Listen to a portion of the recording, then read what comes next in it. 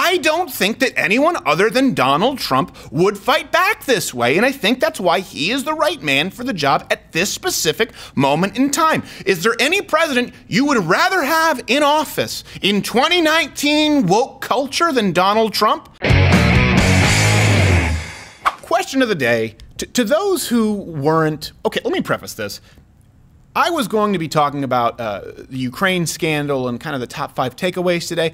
I just wanted to talk with you guys about something personally a little bit. Let me take a minute. So question before I get to this. To those of you out there who weren't Trump fans initially, okay, maybe you're not even Trump fans now. Maybe you supported someone else in the primary. I did. If you thought President Trump would be a disaster, as many of you did, do you know, knowing what you know now, knowing better, do you think that maybe you were wrong?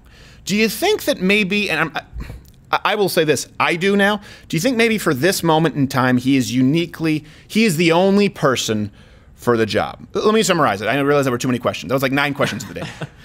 So in summary, I'm getting very near the end of this now. Name that movie line. Do you guys know? We'll wait for the comment section. To summarize, who did you support in 2016 and has your opinion changed? So let me set some context here, especially in the wake of Russia, in the wake of Kavanaugh, now you have the Ukraine.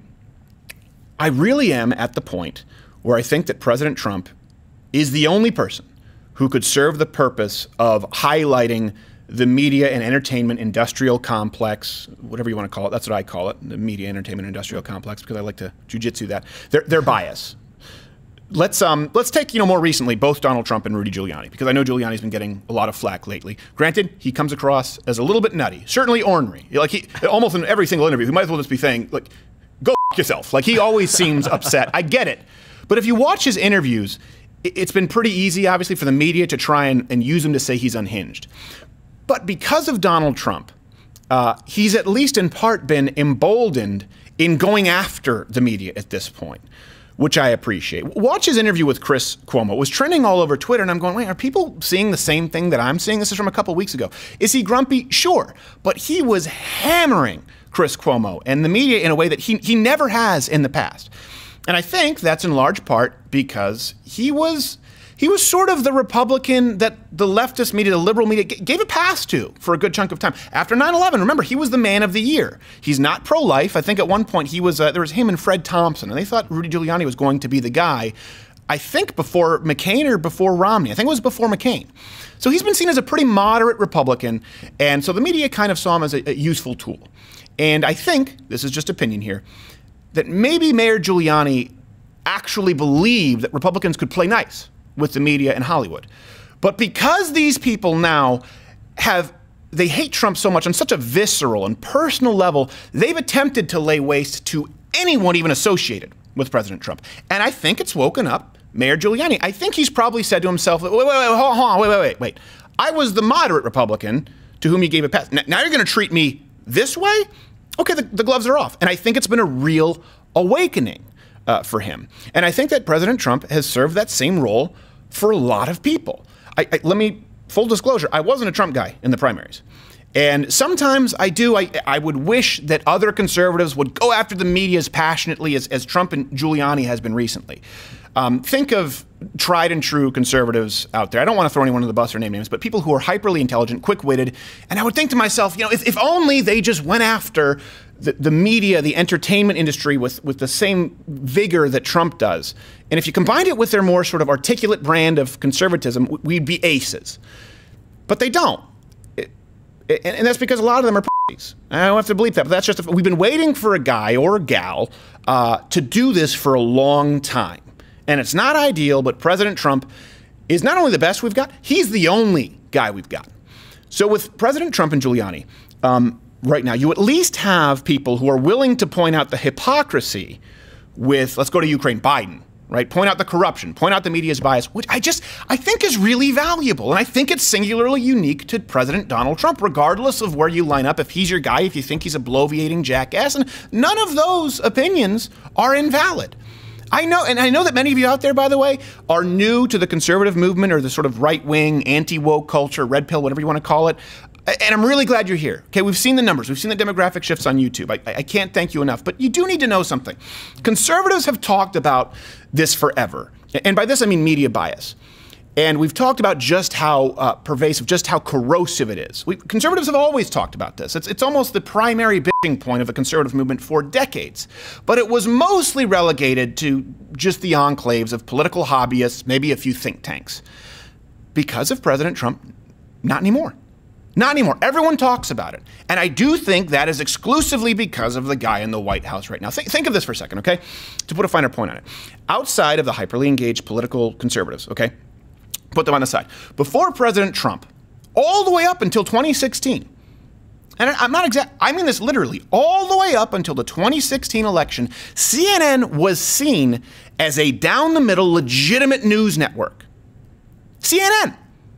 The reason it plays in airports and public spaces, that's their sole viewership, by the way. Whenever you go, oh, what's the viewership on CNN? Well, I don't know. Do we count all the airports and sports bars where they're playing?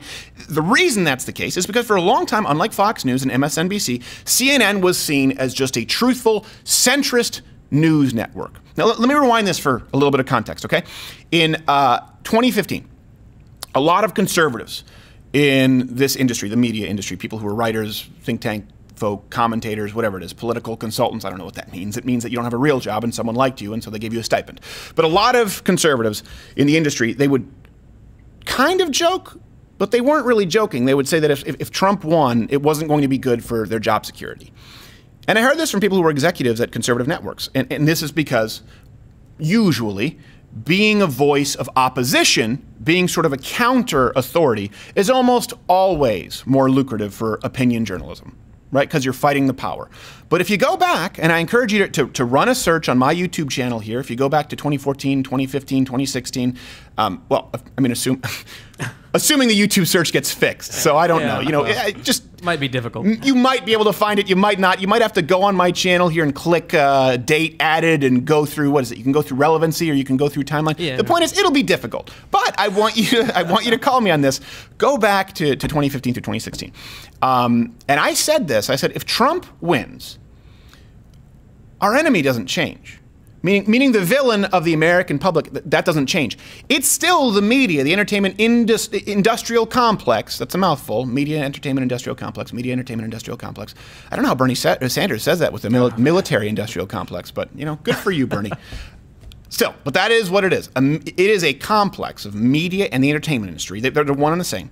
I remember saying, listen, if Trump wins, it doesn't change anything.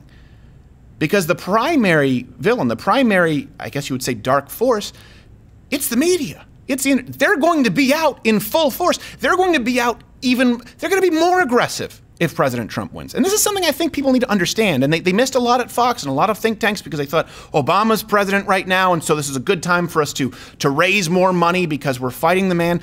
The authority, okay, the propagandists in charge, in large part of American discourse, it wasn't Barack Obama, it wasn't Nancy Pelosi. It largely has nothing to do with the person who's holding office at that moment in time. It is the media, it is the entertainment industry, and I should say, no, at least it was. I think that's changing, and I think that's why, even though this flies in the face of what traditional media experts would say, that Donald Trump, a Republican, as president, we've still grown more than ever before. It's the same reason that now YouTube and Google wants to blacklist our content. Because they know who's pulling the strings. I wasn't a Trump fan, okay? But let me ask you this. Does anyone actually think that any of the other candidates would have exposed the media the way that President Trump has?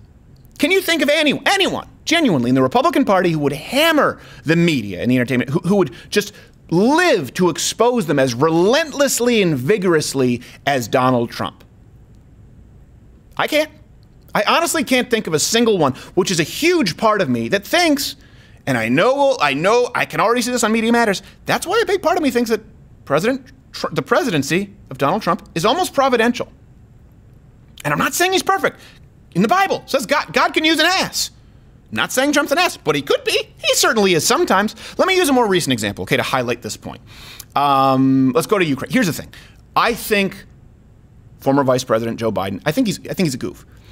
but I don't necessarily think that he's guilty of anything that would disqualify him from running for president. Certainly not anything that would warrant forcibly removing him from office if it had been discovered while he was vice president. But let me recap this here, just so we understand. This was a segment I was originally going to do, and I thank you for spending the time with me as I just sort of let off some. Hopefully it's insightful. I have no idea. It's me talking to camera. Okay, Hunter Biden. Let's go back. Hunter Biden, he got a job with a Ukrainian company, energy company, $50,000 a month. He was being paid. A job for which he had 0 qualifications. You're thinking, oh, hold on, are you exaggerating? Some qualifications? No, no qualifications. A prosecutor was assigned to investigate the business dealings with Biden's son. Vice President Joe Biden went on publicly, claimed and bragged that he withheld aid in order to pressure the firing of the prosecutor. The prosecutor was fired, the investigation stopped. Now, when asked, President Joe Biden, former Vice President Joe Biden, it's not like the LGBTQAIP. Can I just say Joe Biden? We have to say Senator every time someone was, like, you served 1 term, congratulations, you got your pension. You have to call you Senator for the rest of your life? Former Vice President Joe Biden, when he was asked, he said that he never discussed any foreign business dealings with his son. Then there was evidence that emerged of Biden hanging out with his son and those with whom his son conducted business on a regular basis at golf outings together. Now, let's assume that all of this is 100% a misunderstanding. Okay, well, Donald Trump, too, to recap, is accused of threatening to withhold foreign aid unless they were bending to his will. However, instead of bragging about it publicly, Donald Trump denied it. The transcripts that he released, at the very least, leave reasonable doubt that he was not withholding funding specifically to try and gather dirt on Joe Biden. And Ukrainian officials, mind you, have confirmed that the only hiccups that occurred with foreign aid, and they did occur, but they occurred long after that phone call took place. So unless Donald Trump or the Ukrainian officials had a DeLorean where they could see that a few days down the line or a few weeks down the line there was going to be withholding of military aid or some kind of, they couldn't know. Contextually, they couldn't know. Here's my point. You cannot impeach President Donald Trump and let Joe Biden slide. That's not whataboutism. This is what the media wants to do. That's important.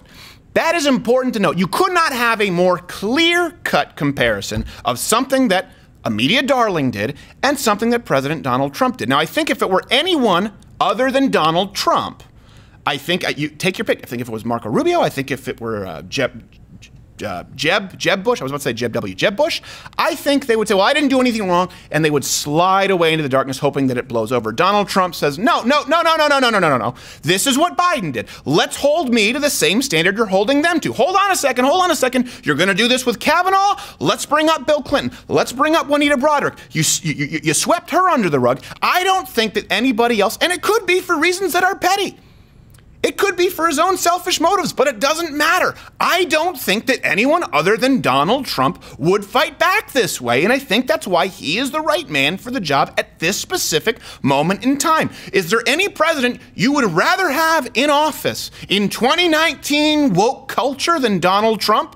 I don't mind the polarization. I think he's a stellar litmus test right now. Because even if he's offensive, at least you know somebody's a grown-up if they say, he's not so offensive to me that I want him impeached for something that he didn't do. And here's the thing, if Democrats at the left were being actually honest and they just said, you know what, we want to impeach Donald Trump on articles of being an asshole. At least they'd be honest, Your Honor. How does he plead? Well, he's a prick. At least I think everyone in the country would say, you know what? Okay, maybe he's an asshole, but he's our asshole.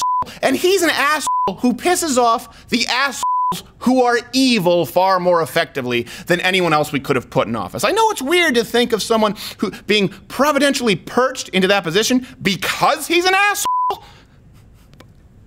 but that's what I believe. Hi, I hope you enjoyed this video. The part of the whole show that you didn't see was our entire Ash Wednesday episode in which we discussed how politics intrudes on non-political parts of life, such as sports, movies, TV, celebrities. So all three of us sat down here for about an hour. You only get access to that if you are a member of Mug Club, of course, signed up at The Blaze. In other words, do that now. Enjoy.